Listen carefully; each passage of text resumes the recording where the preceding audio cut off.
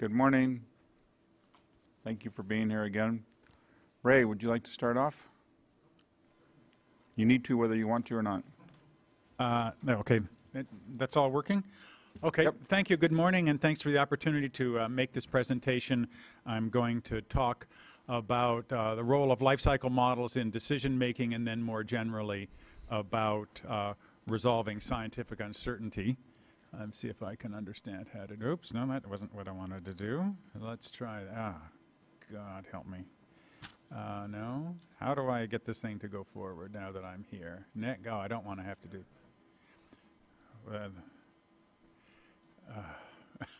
Sorry. Okay, there we go. Okay.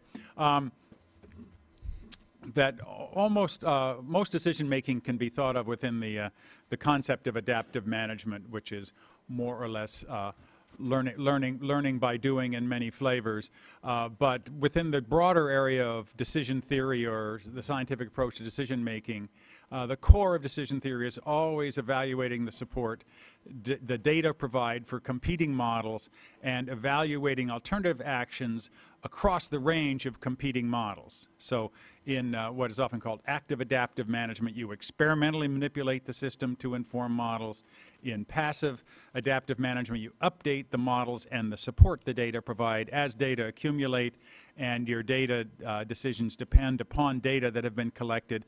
And then in non-adaptive management, you simply choose a policy based on your best knowledge at the time, and you assume that there's no further information going to be collected that could change your decisions. Now, which button do I push? The gray one? The upper left? Oh, okay. So the core of any policy evaluation for fish has to be life cycle models. You simply have to consider the factors that affect the survival through the entire life. You can't just look at one stage in the life history and one factor. You have to evaluate how much different factors affect different survival through different stages and potentially how those interact. So what do life cycle models have them? They move fish through their life history. In general, they calculate the survival from one stage to the next, depending upon environmental conditions. And these environmental conditions can be natural conditions, temperature, etc. And they can obviously be human actions such as flow regulation or harvest. And the uncertainty in models, or the uncertainty in what we know, is primarily associated with how different factors affect survival and the intensity of that effect. So if we say, well, we're uncertain about this, it means we simply don't know exactly how much factor X affects survival at life stage Y. Just as as an example, we would typically, inside a model, relate fish survival, there on the y-axis, to some environmental factor. And you might have, those are just three possible relationships. And I think it's important to note that in general, we can't say with certainty that one of those is true. We'll almost always have competing relationships that are roughly consistent with the data. And that's why I always say you have to consider across a range of possible models. So there are several roles for life cycle models, and one is just measurement of uncertainty. So you consider a series of alternative models. There is no single model. You have to be considering the range of alternative explanations. That's the scientific method. And at any point in time, we use the data to determine how much support the alternative models have. Does the data most consistent with model A, B, or C? And the result isn't a single model that's the best model. It's a degree of belief in each of the competing models. Now, some of these may have so little support from the data we effectively discard them, but in almost any resource situation I've ever been involved in, you're left in hand with certainly more than one alternative model or more hypothesis about how the factors you control affect survival. And a central part of decision making is the control rules. That is, in the delta, or again, almost any problem I can think of, management actions are taken in relation to data that are collected. So in marine fisheries, or even in the delta, it could be fish surveys, could be environmental conditions. And so the control rules describe how your actions depend upon what you know. The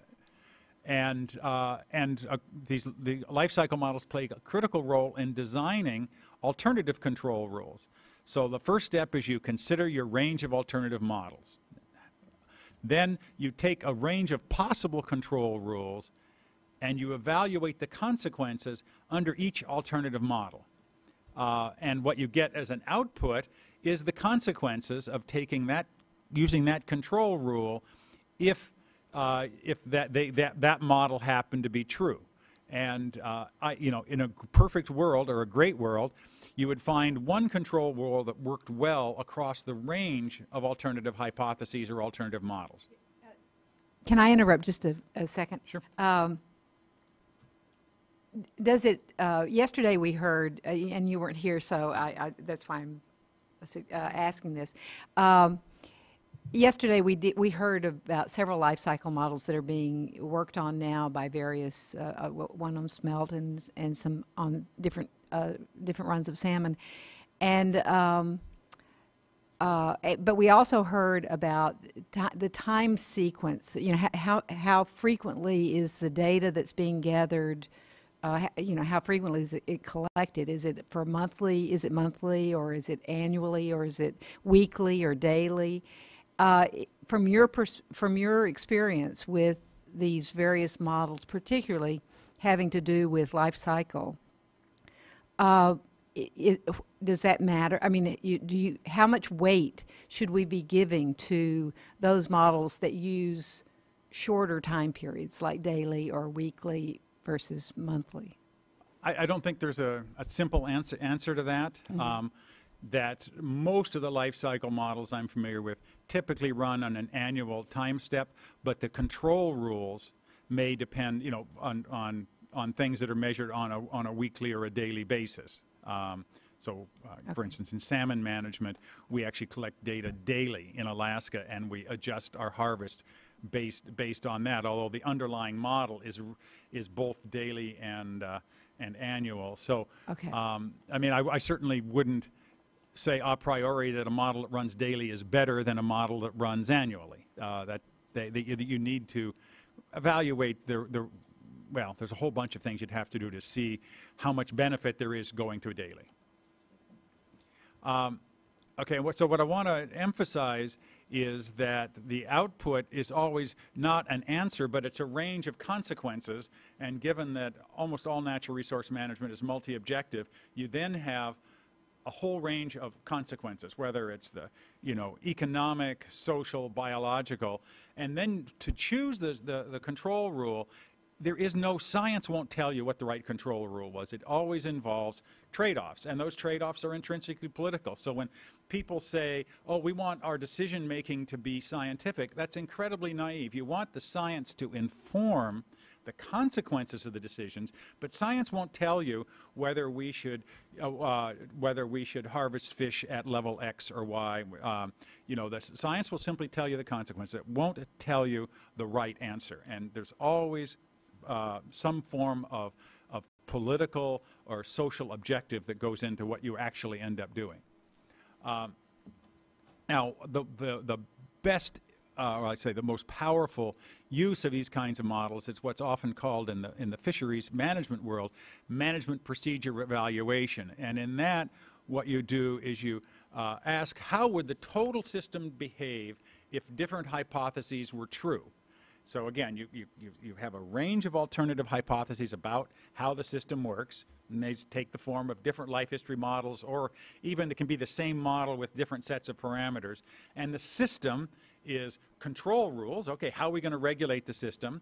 The data collection, what are we going to measure? And then how you're going to evaluate what you measure. So, Ray, you mentioned earlier the factors under your control. With pelagics, I guess it's one thing.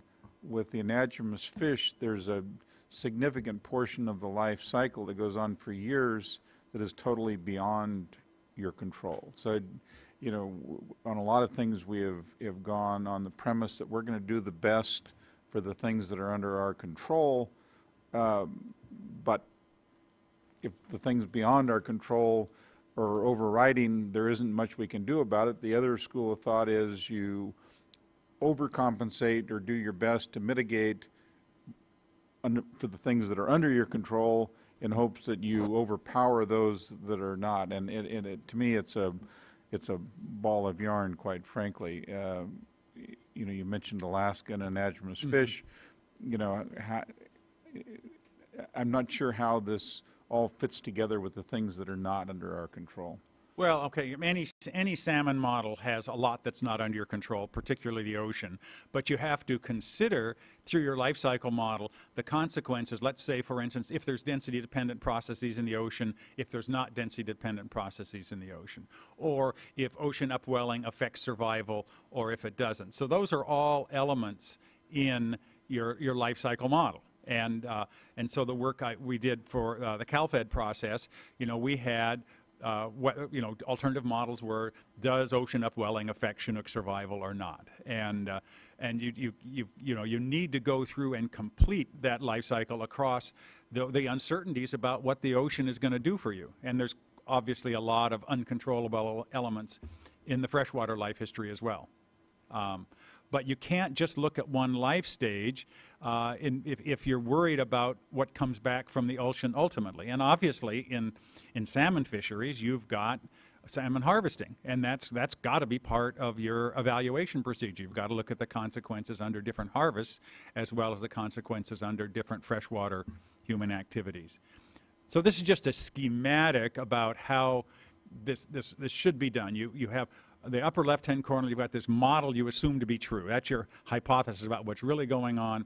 Then you sample that to get to get what data you collect. From that, you assess that data. That ultimately gives you your degree of belief in alternative models, because you've got a model you assume to be true, but you're testing to see if you would identify that as being the correct model, or how much support the data would provide for other hypotheses. You go into the control rule. That then leads to management actions, and then you just cycle around this process for multiple years. And then you do that across different true models. And you hope to find a control rule, a sampling program, and an assessment method that's robust to which model is really true. What you should, as policymakers, you should ask about proposed management actions, whether they're adaptive or non-adaptive, is has their outcomes been quantitatively evaluated across competing models? Do these competing models represent the range of uncertainty that to ask a bunch of experts to tell you their best guess? That isn't good enough, because there's always going to be uncertainty about what is really going on in nature. You should also ask/demand that alternative control rules be evaluated. To just have one set of control rules laid in front of you assumes that whoever did that knows what the correct political choice is. And even if you're not adaptive, even if you're not going to be monitoring and updating, you still need to ask across a range of competing models, because there's always uncertainty at any point in time. And I'm running low on time, so I'll just sort of switch topics here and talk about one project I was involved in where we had enormous debate and uncertainty, and a process that worked pretty well, in fact, remarkably successful. And this was a headline from a news article in Science magazine about our process. And our process began, oops, oh, now is this the back button? No, oh dear. Oops, how do I go back? Okay, that's where I want to be. Okay. This is the group that was involved in sort of resolving this uncertainty about what's the status of fisheries. Are they all collapsing or are they not? All right. Thanks. And it began with a paper that was published in 2006 that forecast that all fish stocks would be collapsed by 2048. Made the front page of the New York Times, front page of the Washington Post. I bet it made, and the LA Times, made the front page of every place in the world, it seemed.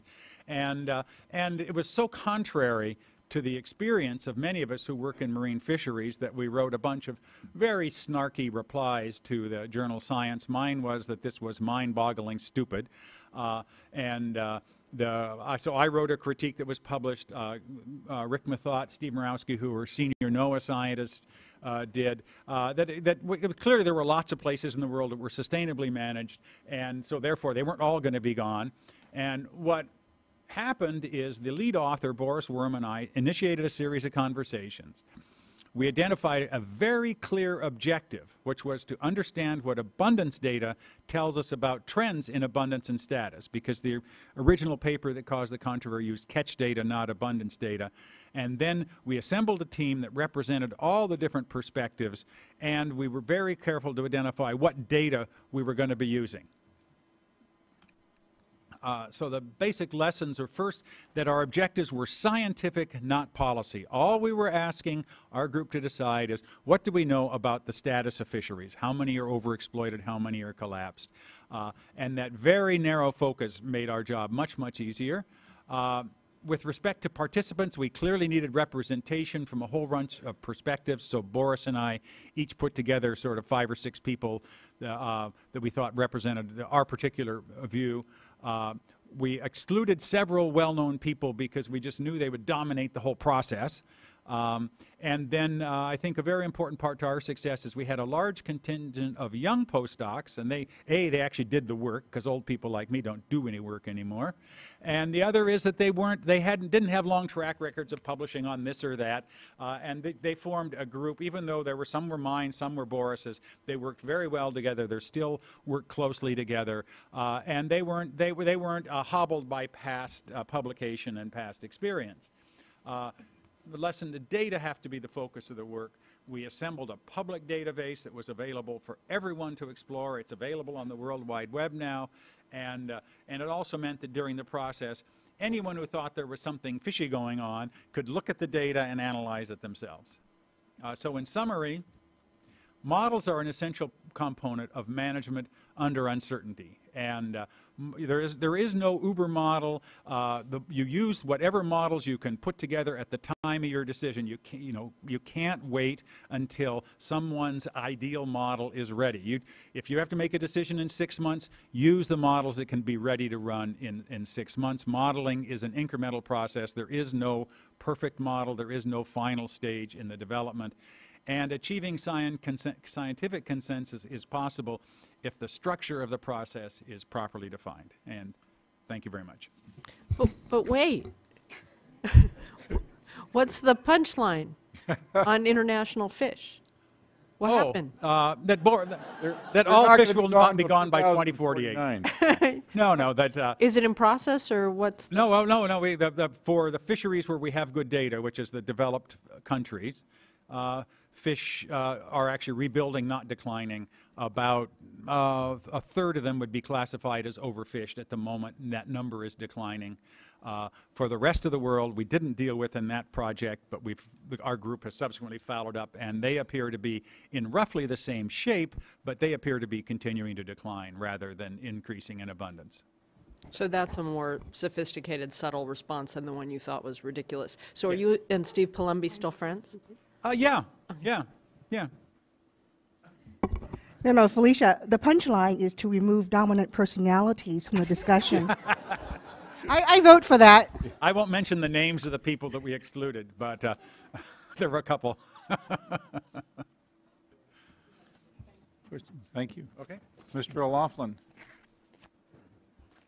Speaking of dominant personalities. Yeah.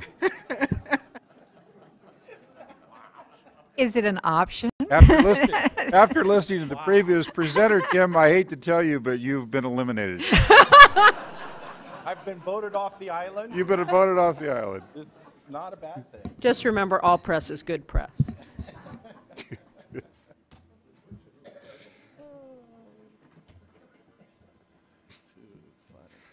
I'm glad you don't have thin skin, because, you know. When you come from an Irish family of 8, it's kind of hard to have thin skin. I just realized that I didn't give my introduction this morning and Yes. tell you all the things I'm supposed to tell you and to turn off your cell phone, so I apologize because I'm not going to do it. Turn off your cell phone. But you do know how to evacuate if there's an emergency siren that goes off, I hope, or you're in big trouble, and so am I.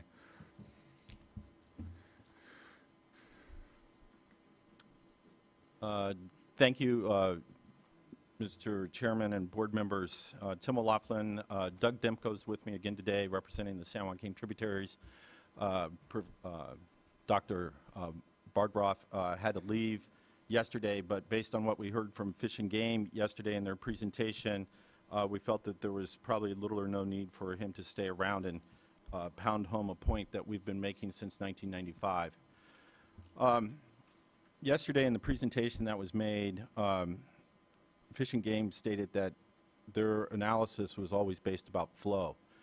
I find that ironic since 1995, the standard that's been in place has been a narrative objective, which is the natural production of anadromous fish.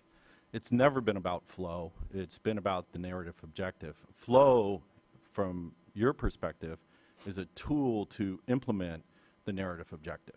So it's never been about flow. It could have been about a myriad of other factors, which we'll talk about in a little bit. You want to flip? So since 1991, and since I've been in this process, we've always heard this equation, more flow equals more fish. So originally there was a linear regression, and then in 2005, the California Department of Fish and Game came out with model 1.0 and 1.6. And we've been fighting ever since then that a simple model, which is basically flow equals population, doesn't work. So we provided exhaustive comments to you and your staff back in 2005.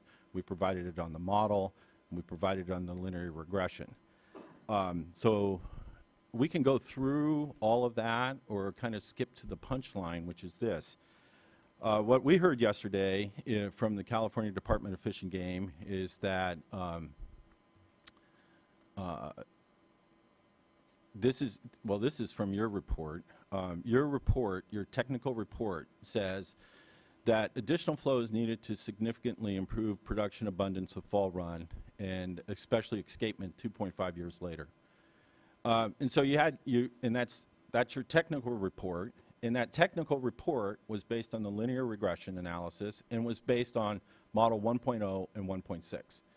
So yesterday when Mr. Marston was here, he put up a chart, and actually his chart was very similar to our submittal chart, which basically says that the model doesn't replicate reality, the model doesn't replicate anything, and has little or no predictive capability. So in essence, just throwing water at the system isn't going to get you more population. And we agree with that, because it's more complex than that. And that's actually why the California Department of Fish and Game, rightly so, has gone to a SALSIM model to look at other factors which we identified in our original critique of the model that may have an influence on population objectives. So why don't we scroll down? Those are the linear regressions. We're not going to go, basically this is the first linear regression, 1991. And just really quickly on this, go back one slide, please. So you can understand the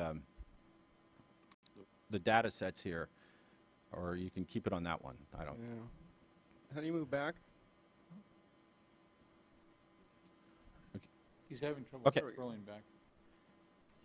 Yeah. So here's one of the things about this. So one of our problems with this, and this puts it in context of what you're doing on the San Joaquin River. So you look at this time series. Basically, this time series is March 1st through May 31st. Okay, so right away, any analysis or documentation that you're trying to do for February through June is not included in these linear regression analysis.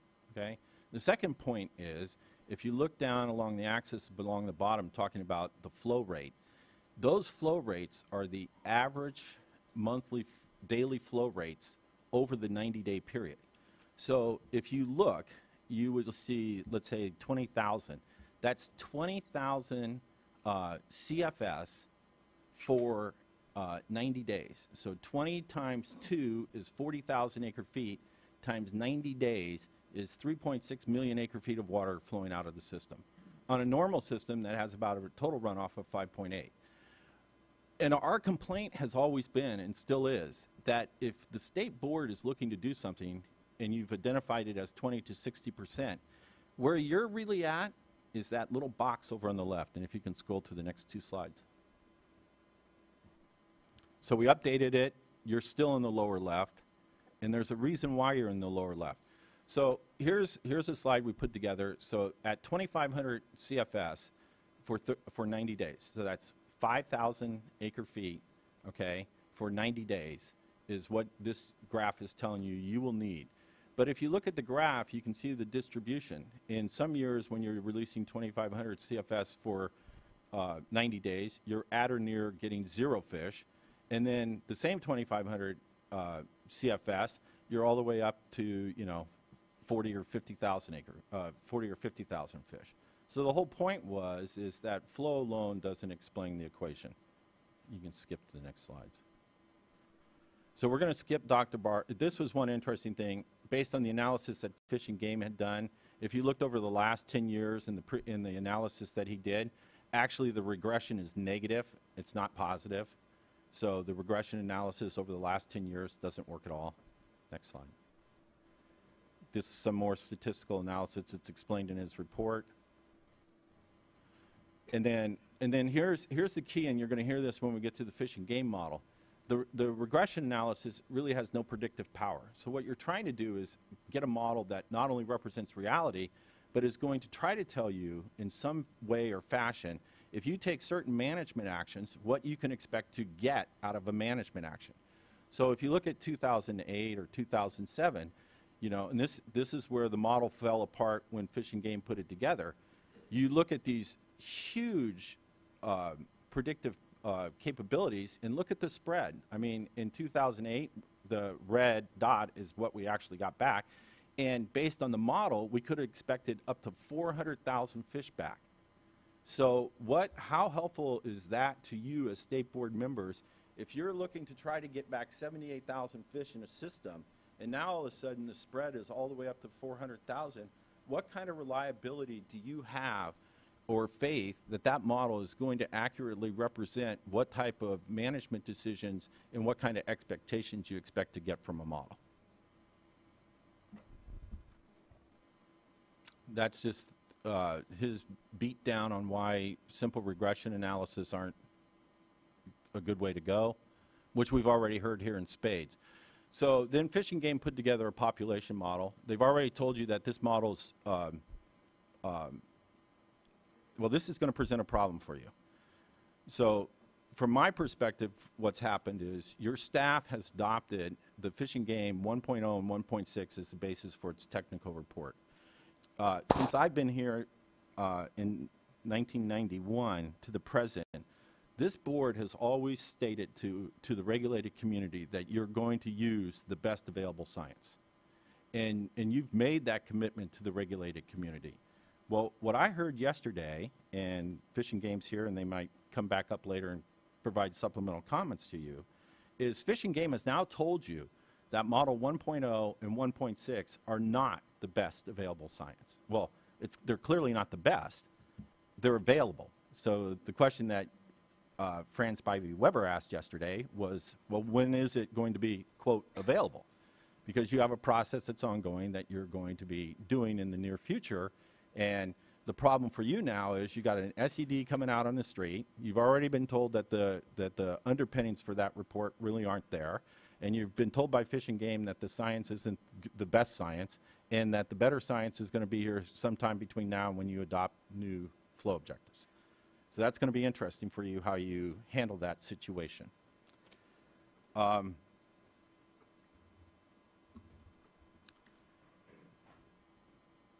One other thing, and a quick aside on the model, these comments, this is how the model was put together, and we can screen too. These comments that were made by Dr. Lorden and Dr. Bartroff in regards to the Fish and Game population model are also probably going to be embedded in regards to the SALSIM model. We have some real questions and concerns, and Doug and I will go over a couple specific points in a few minutes about why we have concerns even before SALSIM hits the street about what SALSIM's all about. One of the interesting things as well is from a management perspective and a data perspective is, Chairman Hoppen, you asked yesterday, well, what's driving the model? Are we looking for natural production of anadromous fish, or are we looking for hatchery fish? Well, we already know on the San Joaquin system that on two rivers, the Stanislaus and the Tuolames, that do not have any hatcheries, that over the last several years, we've had 60 to 80% of the fish returning have been hatchery fish. Well, what's going to drive your model? What's going to drive your equations? What's going to drive your management decisions if what you're basing your model on is hatchery fish, when in fact your requirement under the narrative objective is for the natural production of anadromous fish. So this is our graph, which is similar to Mr. Marston's graph, which basically shows that the model that they put together has absolutely no predictive capability at all. And it's especially true when we ran the model through the series of times. And basically what it shows, once again, is you have these huge spreads of where you would predict things to happen. They don't happen in that. In fact, they actually happen mostly at the lower end of the scale. So we agree with this critique. Actually, fairly simple spreadsheet model is probably an overstatement. We don't even think it was that. And then the questions, they weren't new. These questions we have stated since 1995 to the present in regards to the model. And so now what they've told you is in their peer review, or they've done a peer review and other ones that have been done, that they're going to now look at all these other factors and put together a life cycle model. What we've been saying to you is we support the development of life cycle model, but we have some questions and concerns, because what's funny about it is Fish and Game's put together model. They self-graded themselves at 88% yesterday. I found that ironic because, quite frankly, based on the expert testimony that was given yesterday about how the model should be developed, and actually the last speaker as well, how the model should be developed, how the data set should be implemented, how the public should be involved, I would give Fish and Game an F. It was done behind closed doors. It was done secretively. Nobody knew about this. I mean, we found out 2 weeks ago. We have the data sets from our own rivers. We were never asked. We were never approached to put inputs into the model. And so now what's going to happen is we're going to get this life cycle model dumped on us. And as Dean said quite correctly yesterday, there was 20,000 lines of code. And we're going to have to go through all those lines of code and figure out what the data sets are that were used to put into that model to understand it. So we're going to show you some examples of some of the problems that the model will probably have. Go to the WIR one. Just skip all the way down to the WIR. Skip, skip, skip.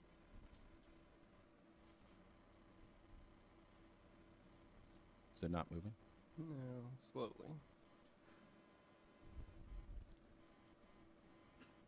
So Doug's going to handle this one about the difference between what we see and what they count.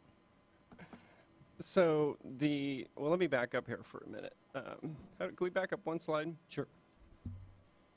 So as we've been hearing, there's a lot of different inputs that go into models, and there's been a lot of models developed in the last decade or two, and almost all of them have been out of the San Joaquin Basin, where I would say that Chinook populations and issues facing Chinook have been a higher priority than they have been in the San Joaquin Basin. But when you're developing a model, I think a life cycle model, these would probably be the 6 major areas where you need significant good solid data input for.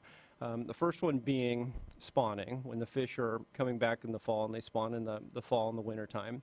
Incubation, when those eggs are laying in the gravel. Juvenile rearing, December through May, when the juveniles are living in the river feeding.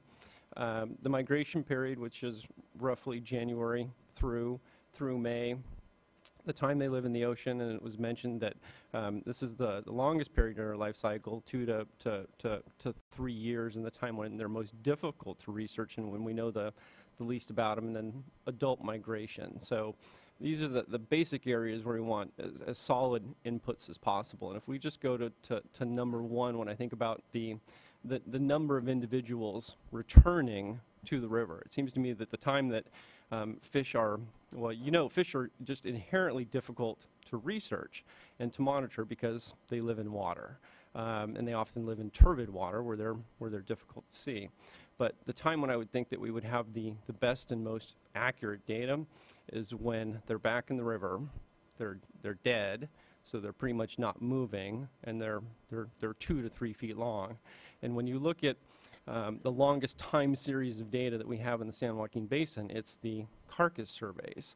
The state goes out and estimates, they count the dead carcasses and estimate the number of fish that return to spawn every year in the Stanislaus River, as well as most of the tributaries, based on the number of dead carcasses. And that's pretty much the way we get that we have the most historic data set in California. We estimate the number of fish that have been returning to all of our tributaries, at least the ones without ladders.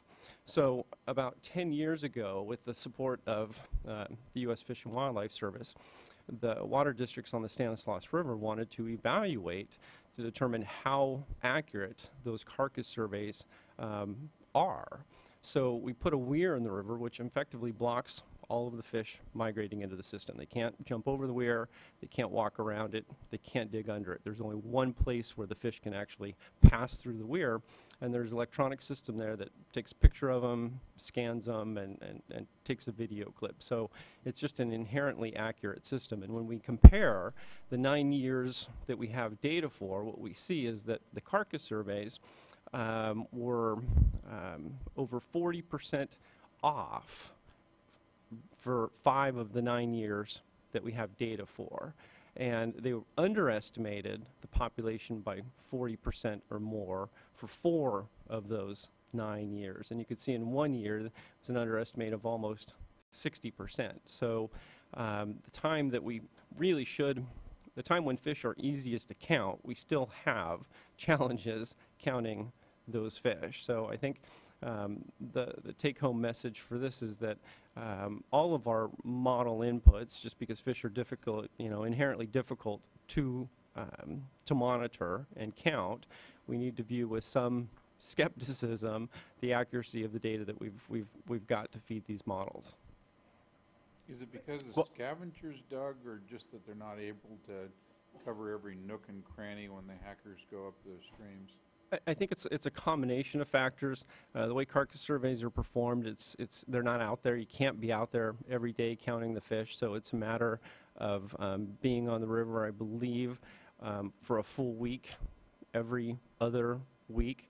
And the factors, we have not been able to find a correlation. Is it due to high flow years, low flow years, high fish abundance, low fish abundance? With some more sampling, additional years of this, we may be able to find a correlation.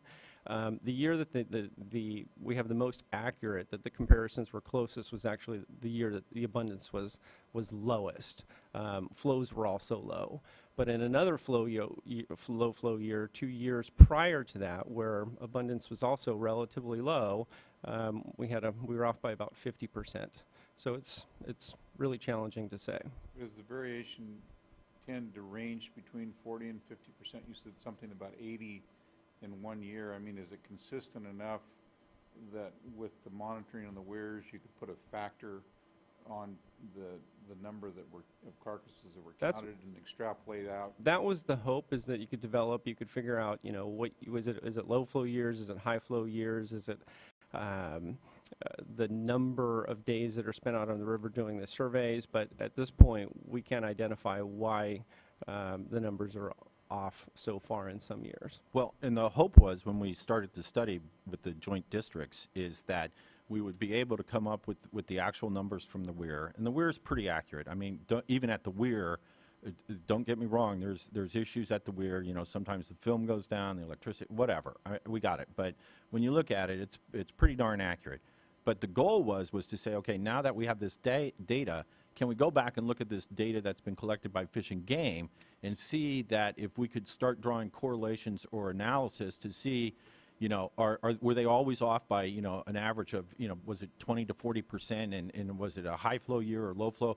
So we could have a better understanding of the data sets that are going to get inputted. Because quite frankly, right now, based on that analysis right there, it would lead one to believe that all the data that's being used in the Grand Tab that's going to be pushed into these life cycle models is already off 40 to 50% in some years just on one river. And then the problem is, if you're off just that much on one river, then you got the Tuolumne that you're going to be off on, and then you got the Merced. So then you multiply the effects of the problem on each tributary, and you think you're getting an answer down below that really isn't the answer. And that's the problem. Yeah, not to mention there's also, you know, we have the Trip Authority members have made a huge commitment to monitoring, and it started on the Stanislaus 20 years ago, and I think in the last 10 years, most of them have made the push to at least try and accurately count the number of fish going in and the number of fish going out. But there's also a lot of other monitoring that's done. For instance, carcass surveys that Fish and Game does. We actually go out and do red surveys on both the Stanislaus and the Tuolumne rivers, where we accurately identify the location of each red, the depth that fish are spawning in, the gravel size that fish are spawning in, the size of the red, the velocity of the flow, all these factors. And it's surprising to me that when I hear that there's been this new model developed with 20,000 lines of code, that and it was an open and transparent collaborative process, that we have information that we weren't contacted about that seems like it would be valuable to feed into this model. Well, one of the other things, predation's an issue. Okay, so we've heard that predation's an issue, or predation's an issue going forward. So when we did the VAMP peer review, the VAMP peer review came out and said, you got to get a handle on what predation's all about, or you're not going to get a very good understanding of what's happening to your fish as they move through the system. So to me, it's ironic as we sit here, and I'll let Doug get back on it in a second, is that, so we know that only roughly 3 to 5% of the salmon smolts are making it out of the San Joaquin River and through the South Delta out to the bay. Okay, now we think in large part it's predation. But what we don't understand is how Fish and Game has built a model when none of us have very good numbers about the number of predators, where they're located in the system, and not only that, how many fish they're taking by river mile, which is extremely important to understand. Where are these hot spots? Where are these fish being taken? And is it due to predation? I mean, are 80% of the fish dying on their way out due to predation, or are they dying due to other factors? And so far, nobody's mentioned any other factors. So it's very interesting to me that you're going to build a model, say that it's a life cycle model, when we don't even have a basic understanding of predation rates. And well, and it sounds like that what was mentioned yesterday, that predation or that predator abundance is a factor in this model, which is interesting to me. And again, it's why I'd like to see it and see how this was handled, because we have really the only thing that's been learned in the last 20 years that I know of about striped bass was learned when the weirs were installed in the tributaries, and we suddenly saw these striped bass in springtime in large numbers migrating into the system. So we have relative abundance in the last 5 or 8 years on the Stanislaus, and we have the timing of migration, and we have the size of the fish. But before this, not much was known about striped bass in the tributaries. And actually, we know that they live in the tributaries year-round, which I think was a surprise to most biologists as well. But this made the Trib Authority members curious, and they actually put in a permit application, a 4D application last year, to sample stripers, to catch them in the main stem San Joaquin River, tag them there, and then have the ability to track them electronically upstream in the other tributaries. And that 4D permit went into Fish and Game and NIMS. And that research permit was denied. And if I recall correctly, the reason that it was denied is because we hadn't collaborated with everybody that we needed to collaborate with, even though we had talked to Marty Gingras, I think the head striped bass guy, and you know, we had a solid study plan, I believe.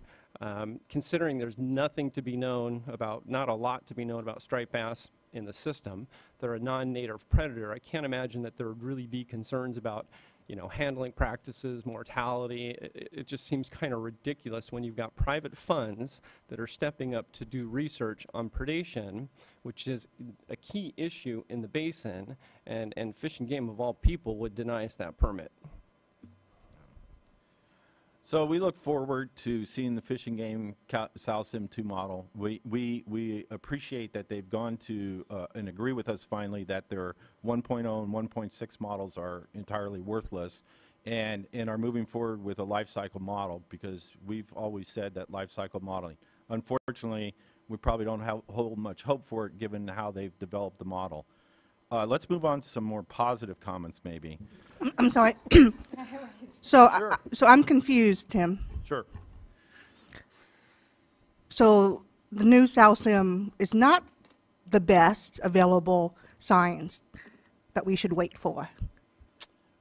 Well, we don't know because we haven't seen it. So they've already told you, well, they're fishing games, so you have to give them deference because they're the resource agencies supplying you the information, and they're the supposed experts on this subject.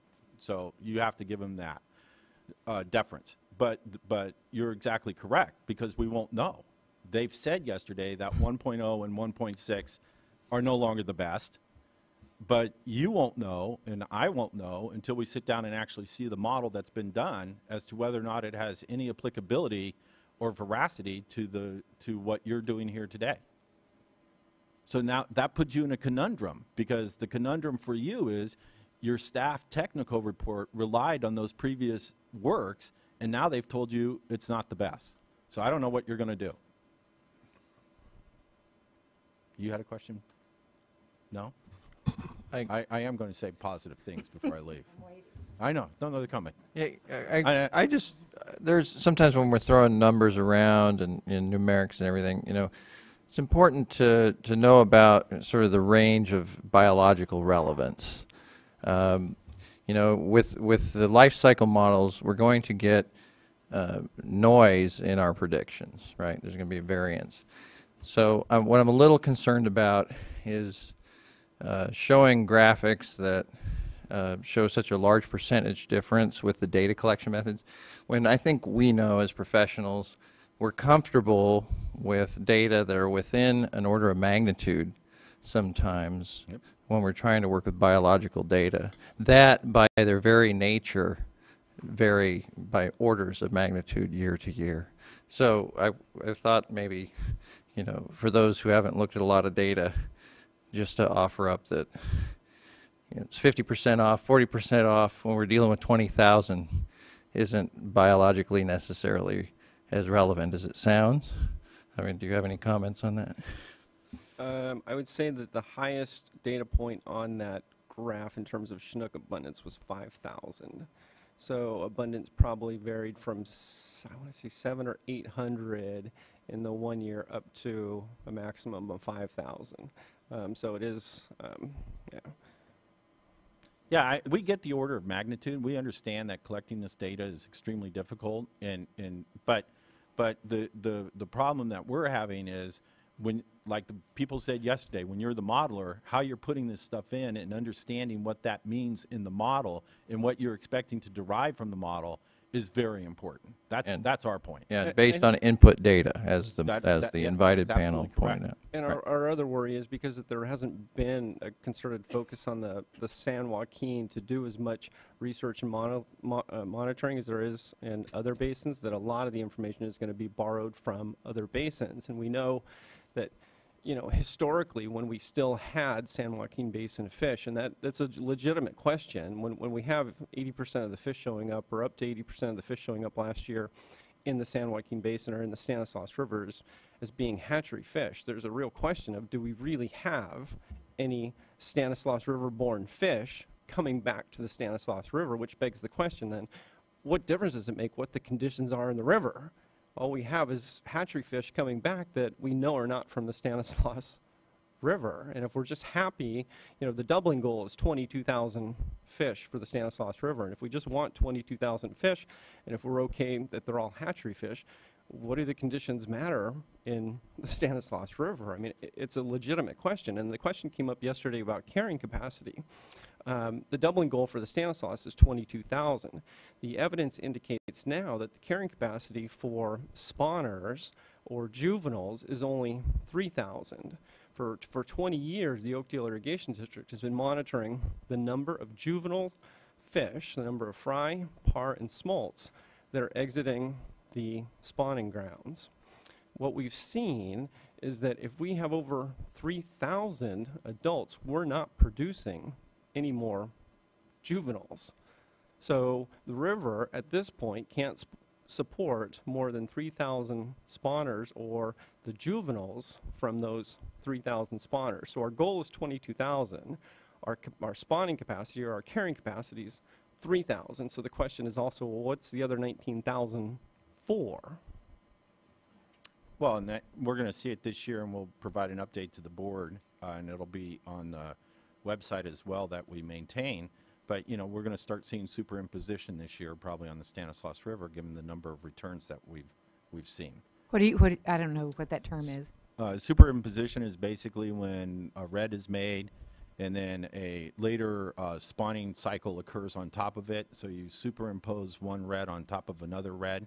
So if you had them separately, you would estimate or guess that you're going to get, you know, a certain amount of production of both. But when they're over each other, you're not, because it leads to problems with oxygen and nutrients and survival and a whole bunch of other things. And that, I think, is another key model input when you look at that the spawning phase that we're interested in having. You know, the fecundity of fish, the size of fish, superimposition is an important one. And as far as I know, that's not measured by any state or federal agency. The irrigation districts are the ones that measure that. So we're the ones that have that information. And again, there's a new model out there, and nobody's contacted us asking for our information, our data on red superimposition. I totally get that you've got good information that folks need to, and we'll certainly be asking the Fish and Wildlife or Fish and Game and Fish and Wildlife as to what they're, you know, why this is happening, but it does seem to me that there's a there is a complete there's not much trust one to the other and the other to the one. I think that's exactly true. And so it makes it very hard. It makes it from us in terms of scientific collaboration, which we're talking about, which means not biased toward one going in one direction or the other, you know, trying to get the best possible information out there. So, and we heard about this yesterday, you know, if we're going to do adaptive management, we're going to need to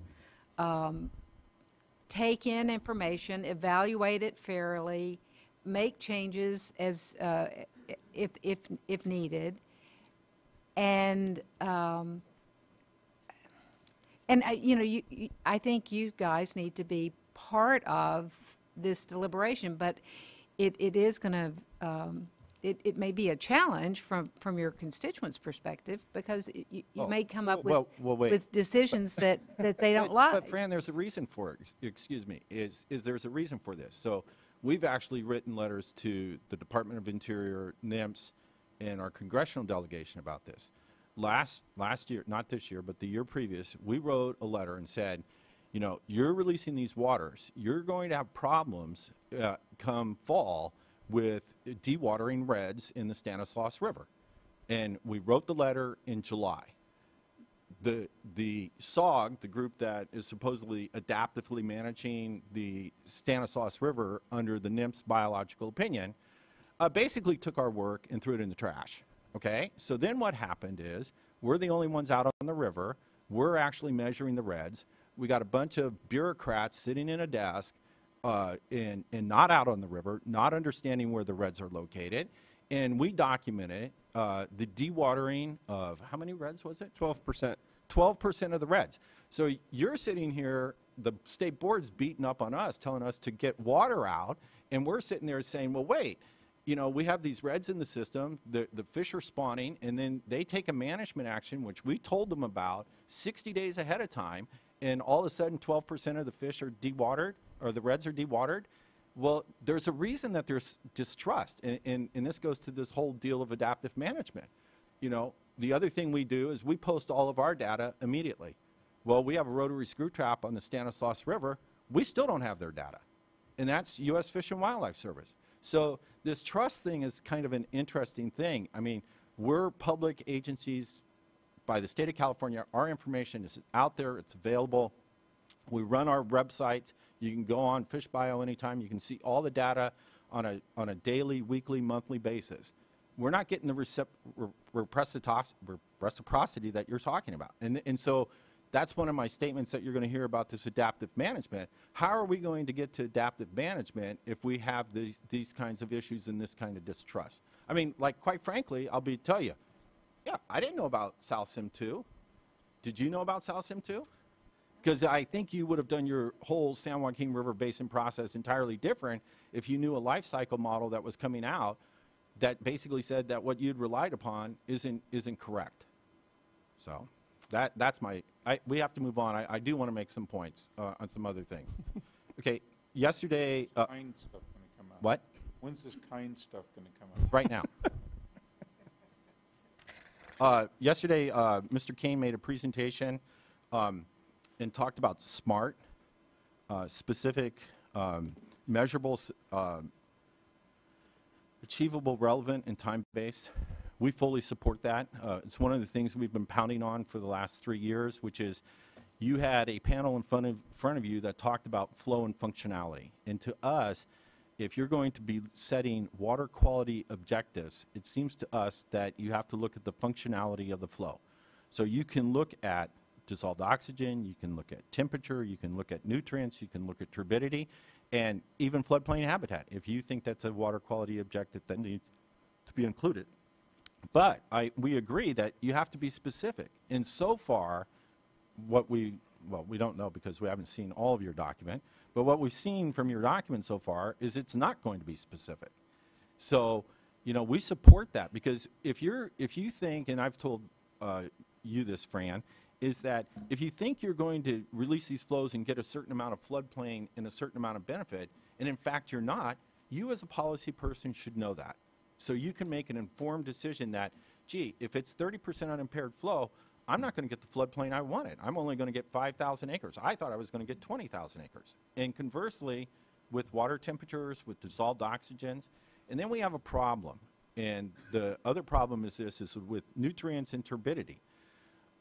I found it ironic in Workshop 2, we wrote you a memo on this, that people are now saying that the San Joaquin River is this golden child, I guess, because I didn't know that was this heretofore we'd been just cremated in every regional board process that we've gone through. But so now turbidity is we want turbidity, or it sounds like we want turbidity, but we have a regional board order, no turbidity, and we're heading to TMDLs. Since the same thing with nutrients, we're heading to that. And then we ran into the dissolved oxygen thing about phytoplankton. So we did a report and we submitted it to the regional board and we said, you know, we're producing lots of phytoplankton, but it's not getting out.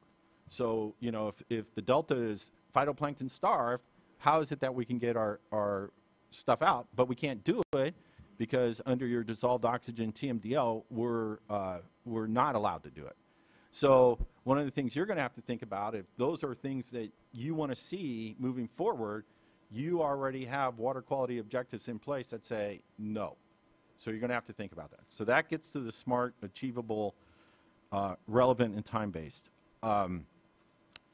You will find this probably ironic. We agree with CSWN and CalSPA. Now, we don't agree with the analysis, and we probably don't agree with the conclusions, but we do agree with the basic fundamental premise of what they've put in front of you. And we've been harping on this point, too, to the board about the Racanelli decision.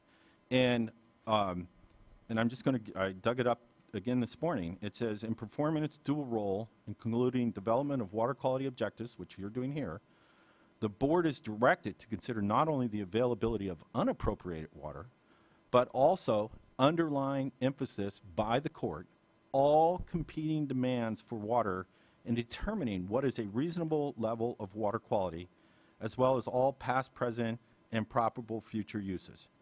And the board even understood that, you know, you guys would probably freak out. The Racanelli said, God, they're going to freak out when they hear how much water rights they have to delve into. But the next quote says, the board need only take the larger view of the water resources and arriving at a reasonable estimate of all water uses.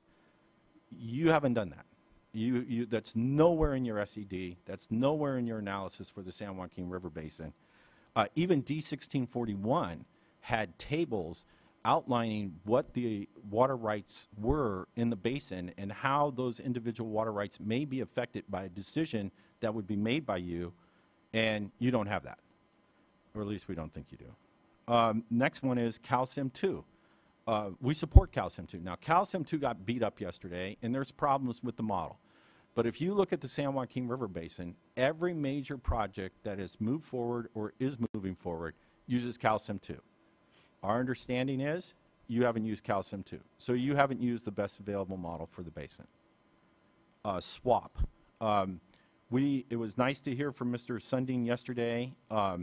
We made the exact same comments, probably not as scientifically or eloquently as he did, in regards to the San Joaquin River Basin. And I want to give you an example of how two of these things kind of work together. So I'm going to use the Stanislaus as an example. If you take C-SWIN's analysis, and I'm not saying it's correct, but if you just take a general analysis of what they did, one could opine that the CVP contractors, which would be Central San Joaquin Water Conservation District and Stockton East, under certain prescriptions that you may apply, would not get any water, okay? So they're cut off, and so now they don't get any water. So now you turn to SWAP. Well, SWAP says you can pump basically unlimited groundwater. The problem is, in that basin, you're already in a critically overdrafted groundwater basin. So groundwater isn't unlimited, and in fact, groundwater intrusion is a major problem in the city of Stockton already in regards to their municipal supply, and so you have that problem. So that's the importance for the board when you go back and you're doing your water quality objectives. You have to understand where the impacts may fall, because on the Stanislaus, quite honestly, they're not going to fall on Oakdale Irrigation District and South San Joaquin Irrigation District. They're going to fall on the contractors. And so you're going to have that little portion of eastern San Joaquin County that will have no water, and then you're going to push them to groundwater in an overdrafted basin. And your analysis hasn't looked at that because you haven't done the first analysis. I think the adaptive management exchange was excellent. It fits in. We did VAMP. If we're going to go down this road and you're going to have an adaptive management piece, you're going to have to, a great many resources, time, and a lot of barriers are going to have to be broken down to get to that point. I firmly believe that. Other models to be used in the San Joaquin River Basin, it's interesting that almost all the models we heard about over the last several days, my understanding is that your staff has incorporated or not used any of them in your analysis of the San Joaquin River Basin, which is kind of ironic, given that the models are available and can help lend you to understand what kind of trade-offs you may be making in regards to certain flows and what you're getting. And then lastly, on the San Joaquin River flow modeling, I thought the presentation yesterday with the particle tracking model that you saw at the end was very interesting, where it basically shows that San Joaquin River water comes down and none of it makes it to the bay. We supplied that information to you approximately almost 8 or 9 years ago in a written form, but visually I have to say it's much more appealing. But here's another problem or conundrum for you. You have segmented these problems out. Previously, when we were looking at basin plan objectives, it was incorporated into a basin plan. But now you're dealing with this San Joaquin River Phase 1 above Vernalis, and you're only looking at 3 of the trips. But how do you take the information like that chart and incorporate it into Phase 1? Or conversely, how do you take what we do in Phase 1 and incorporate it in Phase 2? Because our understanding is once Phase 1 is over, the San Joaquin River component is done. So if that's the case, then you have to understand what that would look like feeding into how the delta would look in those changed conditions. It's my understanding that Phase 1 is Phase 1 of several phases, and that the water rights